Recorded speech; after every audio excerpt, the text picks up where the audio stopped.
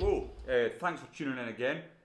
You don't see a fly tying device in front of you because what the fly I'm going to tie next is a booby, and before we actually get on to tying the fly, I want to show you how I prepare my eyes. Now, you can buy eyes pre-cut, they come in tubes and packets and they're perfectly suitable for boobies, or you can buy flozy eyes which are pre-formed booby type eyes, but I like to cut my own. It gives you a lot more versatility and you can get exactly what you want. So what I use is these gunville cutters. You'll not see them very well for there, but I'll show you them in close up later on, and I'll put the details up on where to get them. They come in various sizes from 9mm down to 2.8mm, which is the smaller ones. What I'm going to use today is the 7 one. This is my sort of standard size, a bit bigger than most I suppose. So you just put that in, make sure it's locked up. I find if you lubricate the cutter, you just get a much more neat cylinder. It's every bit as good as the manufactured ones you buy from the shop. You can see there's absolutely no difference. Gunville cutters also do various colours of foam. They do the pink, orange, yellow, there's as many colours as you'll need. And they also do a peach colour, white, whatever your requirements, they can supply it. So that's how I cut the tubes. When I come back in a second, I'll have switched to a macro camera and you'll see how I form the eyes much more easily.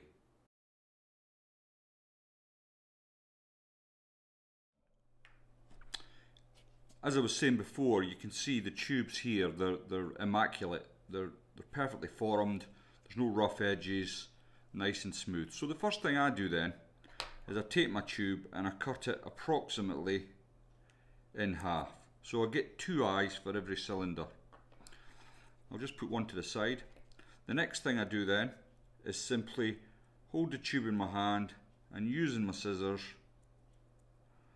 I just trim round the edge of the cylinder.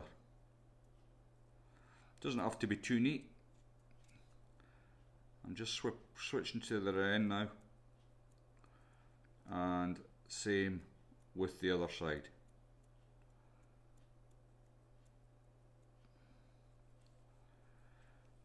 There we go. So I've got myself a pretty rough looking tic tac. So the next thing I'm going to do is, with my bodkin, I'm going to find the centre of the booby eye and just stick it in like that.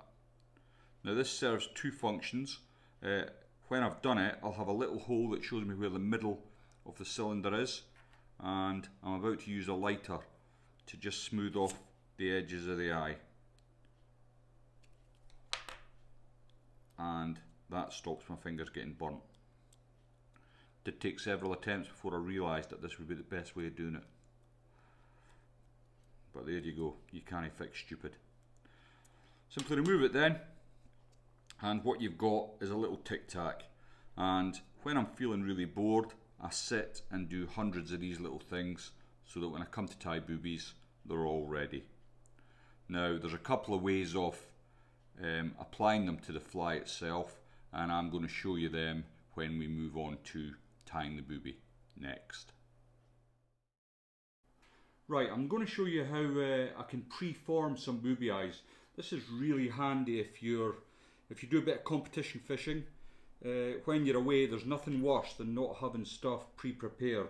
But before I do that, I just wanted to point out a couple of features of the cutting tools I was using that I wasn't able to do so with my other lens.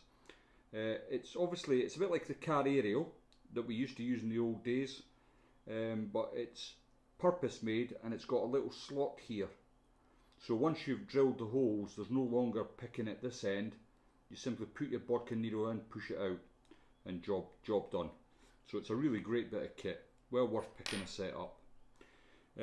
So I've already got together 2 or 3 of my little tic tacs, And what I would do, when I'm going away, I hate tying while I'm away, but when I've needs must, I always have booby eyes already made up. So first thing I do is just dress the tic tac up to the needle. Where I had that hole that I mentioned earlier in, I catch that in, 1, 2, 3, and then I just put a half hitch in. And if I'm doing a load, I take it off the needle, get my next one up, 1, 2, 3, and a half hitch in. And then I would just keep going for as many as I want to do. And if I'm going away, I tend to make around 10 of each colour, and then that does me. So what I end up with is a little string here, as you can see, and then I'll just come in with my snips and trim that away. So excuse me a second while I just reconfigure my vise. Right, what we're going to do next is the other way that I can make booby eyes. So as before, the pre-made ones, I can just stick it on the hook like so, and that's ready to go. But what I've become more accustomed to doing now, I'm just waxing up my thread here, and for this one I'm just using the Boobies E01, it's in black, and I've got a Hanak 970 barbless in the vise. So I'm just going to bring that on, catch my thread on a little bit, and then come back. But I'm not actually going to tie a fly at the minute.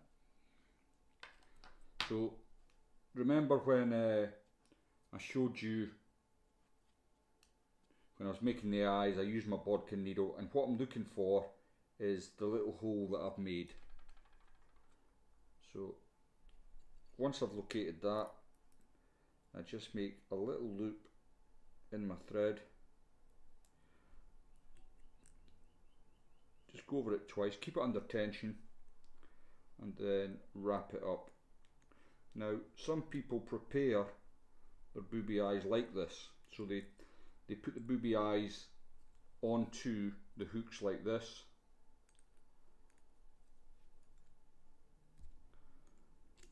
and then tie the fly up to the booby eyes. I don't like doing that. I prefer to do it a different way, and I'll show you that when we come to actually tie a fly. So I'll just take that away, and I would come in with some super glue, varnish, UV resin, it's up to yourself, and just secure my booby eye in like that. Very simple.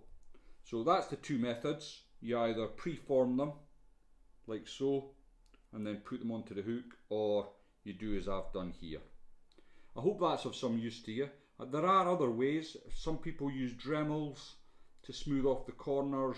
Some people stick them in the oven. I don't tie enough to warrant that kind of volume, so I just stick with this method. If you're only tying for yourself, this is more than adequate. Thanks very much for watching. In the next video, I'll tie your first booby fly for you.